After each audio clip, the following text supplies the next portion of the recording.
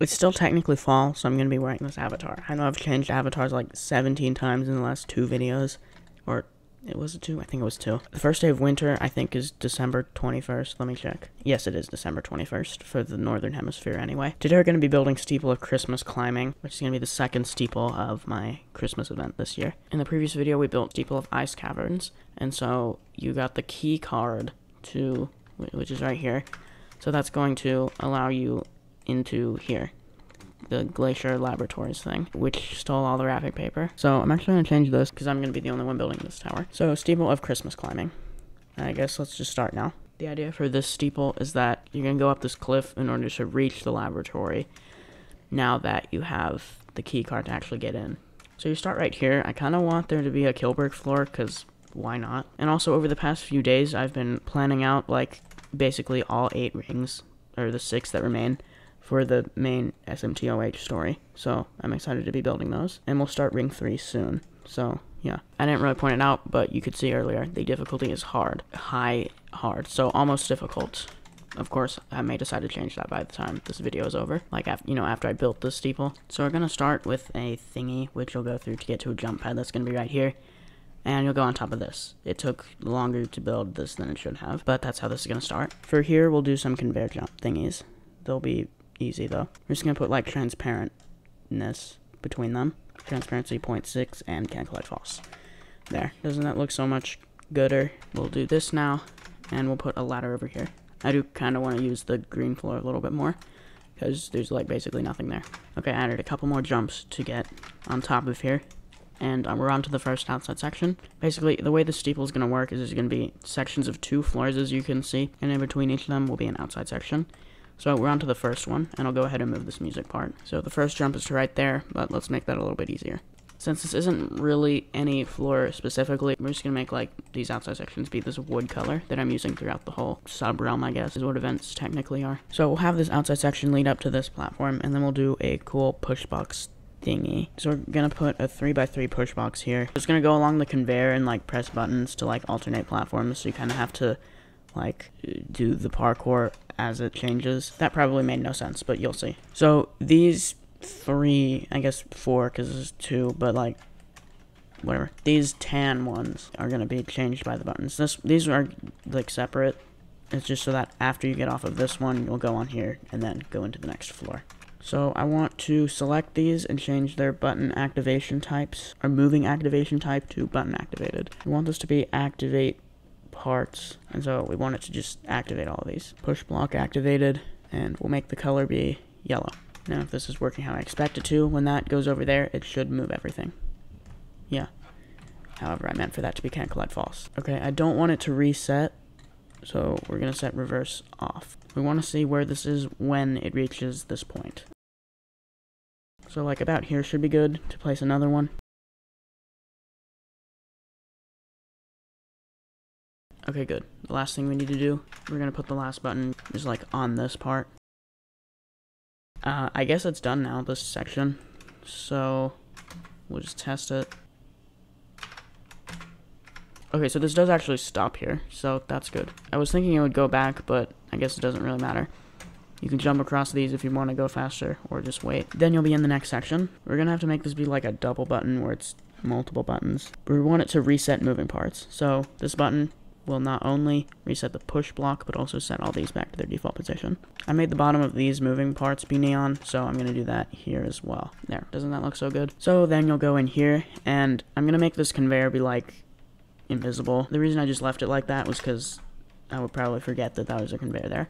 Basically, it's so that it'll just push you back down to the bottom of here if you land on the frame, or this part of the frame, I guess. In here, we're gonna have like a truss thingy on this first floor. So we're gonna do a math with Roro moment. So I'm gonna take a wedge. We're gonna leave like 3 studs here, and I wanna know how much I need to do this to get it to be a 90-degree angle. Like this to be a 90-degree angle. Actually, okay, I somehow managed to do that immediately. Oh wait, nope, it turns out it's not 90 degrees. Well, let's figure out how to make it 90 degrees. So to figure out how to make this be straight up and not angled at all, we need to know that it's this whole thing is tilted 30 degrees, and then we need to know the size of this wedge. This 30 doesn't matter, that's just this direction, which we don't care about. This That's supposed to be 5. That we're keeping, and we want to know what to make. If I could click the right button, we want to know what to make this. So we're going to draw our right triangle like this. This is the 90-degree angle. And so this one is 60 degrees. That's this angle here. That's 60 degrees. And this is 5, and we're solving for this. So we're going to do tangent of 60 equals opposite over adjacent, x over 5. 5 times tangent of 60, 8.6 approximately. Which, I mean, that explains why it is basically working at 8.5. But now we have the math to know that that is indeed what we need it to be. So 8.6. Actually, we should round it to the hundredths, 8.66, because that's how precisely you can scale things here. So we're going to do 8.66 like this. And then to make it be exactly that, we can do that. There we go. We're actually going to move this 0.01 studs more to make it 8.67. The reason for that is because it was like 8.660 and then a bunch of other numbers, so it was greater than 8.66. Which would technically mean this is, before I did that, this was angled a little bit like this. It probably wouldn't affect anything, but now it will be angled a little bit more, kind of like this, so, which you won't be able to walk up. Okay, so we want to take a part and just put wraparounds here. That's what all of this was for. I actually didn't think you would ever be using trigonometry while playing Obby Creator. Wait, these aren't even really wraparounds, because you can just walk around them, can't you? But they're not walkarounds. I'm going to use some custom parts, because I don't really use those that much. So we're going to do that now. You'll jump here, and we'll have this right here. Okay, perfect. Except actually not, because you can do this from the start and skip all that. There we go. So you shouldn't be able to do that now. But it shouldn't insta-kill. Okay, so now I'm going to make the arrows transparency 1 and disable them. So if you try to do that, that's going to happen. We're going to have a button here, which is going to activate something. I think I'll make it so you have to like find the button. It's not going to say where it is. Hey look, we have another math problem we're going to have to solve. Because I'm going to want this to be 90 degrees like this, so it's like flat. Actually, no, we don't really need to do that. We can kind of just do like approximations. It doesn't need to be precisely on here because it can kind of go into this part a little bit and no one will really notice. Find a green button to activate this truss. It may or may not be on one of the supports holding this section of the steeple in place. Wink wink. If you jump here though, then you're kind of going to get stuck and you won't be able to jump back. Problem solved. If you do that, then you can just do that there. But in reality, it's right here, so it's not actually, you don't actually need to go onto any of those. This button has infinite time. It'll activate this. We want to make this be 0.6 transparency. Can collide false. And while we're at it, I'll also add the neon effect inside here, but you won't be able to see it until you actually activate the button. So I've done this before, but here's how I do that. We just make it so it's transparency 1 instead of 0.6 before you press the button. That's all. There we go. But I think this would look better if we make it a brighter shade of green. As soon as you jump to the platform below, an avalanche will begin, and you must avoid being knocked off the platform for 15 seconds. After that, a platform will appear, and you can progress. So here's how I think I'm going to do that. We're going to take a part and put it up here. Make it, well, not invisible yet. I do want to be able to see it while I build it. And give them the properties of that. Well, not can collide false. Now I have to try and select it. So we're going to put a few of these. So for now, the button will go here. I'll make it so it's like right here though, so that you jump off and press it. So I want it to be make objects invisible button for 15 seconds. That will deactivate this and this. Now before we press it, I want them to appear right here again once they land on this platform. So there isn't exactly like a guarantee it'll roll off. So actually we're going to make the snow be the reset part because that'll save one part. We want it to be reset push parts true. Now let's test this. Okay, nice. Now in theory these should be able to knock you off. Yeah. To prevent these from rolling off when you're not doing that, we'll do that. This will also deactivate those. And now we'll reposition this a little bit beneath here, but not to where you can jump to it from here. So a little bit higher should be fine. And actually, you know what? I'm going to undo this. So we're going to make this have the default properties again, even though it's going to be invisible, but it's still very important that it has like the same color. We need to make the surface area of this be larger so that these will be guaranteed to hit it. Let's try this again. So you have to avoid this. So it's not really that hard to avoid them. I think you could probably just like stand right there and you'd be fine. Okay. They're gonna like fling out once the thing appears, because if it falls continuously then it'll gain so much speed that it's gonna fling off as soon as this appears. Solution, do that. Make it be completely enclosed. What's the highest you can set this? 200? Okay, yeah, I like that. So that'll pretty much get you the rest of the way up until you get to this rope. So then you'll just walk across here where it says Christmas 2022. There isn't going to be any parkour there. Now we're on to the final inside section. There's going to be another outside section after this. In this section, you're going to go to get a gray button to deactivate these conveyors, to get these push boxes down, to put them on pressure plates to open this door. The gray button will go here. Make objects invisible for infinite time to deactivate these 4 objects. And now I need to change the spin times of a bunch of these to add some variation. Well, a lot of different properties actually. And flip some of them upside down so they spin the opposite direction. So we'll select these. We need to make them be push block activated and not player activated. They should make objects invisible. So you can technically put the red one on the blue one and the blue one on the red one.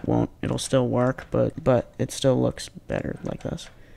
So the red one will deactivate those and the blue one will deactivate those.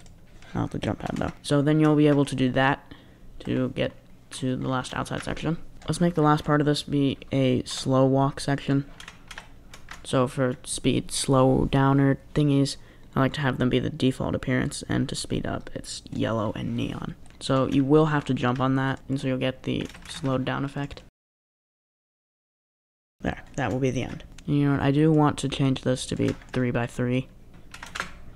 So it kind of just matches all these other things. So here's the ID if you want to come play this. This is also a reminder to editor me to go put that at the start of the video. Go do that now, because I will 100% forget if I don't do that right now. Okay, so it starts like this. This is kind of Clyde Falls, so you can't just jump straight up there. You need to jump kind of to the side here, because this is there. You can go up these fading platforms, and then we have this thing.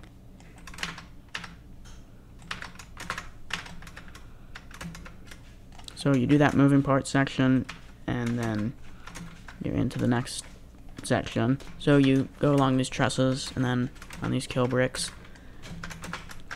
wraparounds. This is like so boring commentary, isn't it? Find a green button to activate this truss. It may or may not be on one of the supports holding this section of the steeple in place. Wink, wink. So, like I said, it's over here. You need to press it.